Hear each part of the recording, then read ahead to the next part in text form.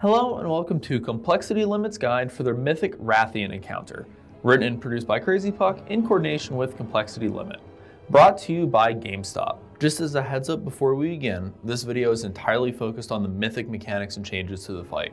We are not going to discuss how the heroic mechanics work. If you want to learn more about them, please check out our heroic version of the guide video for this boss. We recommend going in with 2 tanks, 4 healers, and 14 DPS, and we still recommend using Bloodlust on the pool for this fight.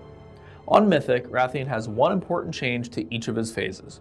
In Phase 1, all players will be affected by the Creeping Madness debuff.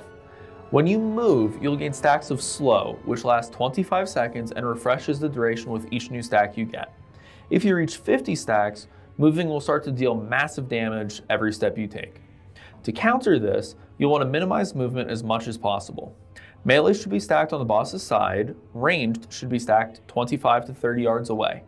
Players affected by incineration still need to move away from the raid and then get back to their spots. When the Gale Blast and Burning Cataclysm combo occurs, move to the safe spot on the platform, then wait for Wrathion to run back to you. Don't run back to him.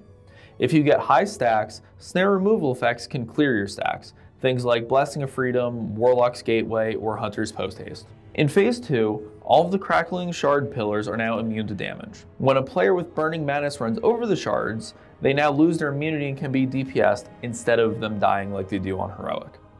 Each player with Burning Madness will be able to clear 10 shards of their invulnerability, and there will be 30 shards total. Remember, any shards you don't kill will become lava pools.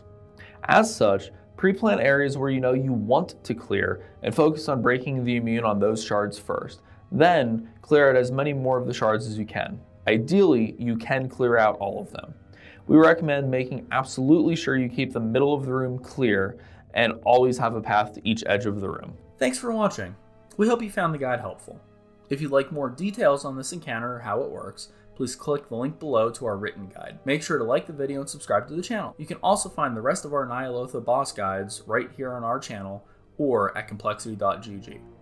For more content like this, follow Complexity on Twitter and subscribe to their YouTube channel. To keep up with Limit's race for World First, follow them on Twitter. Happy raiding!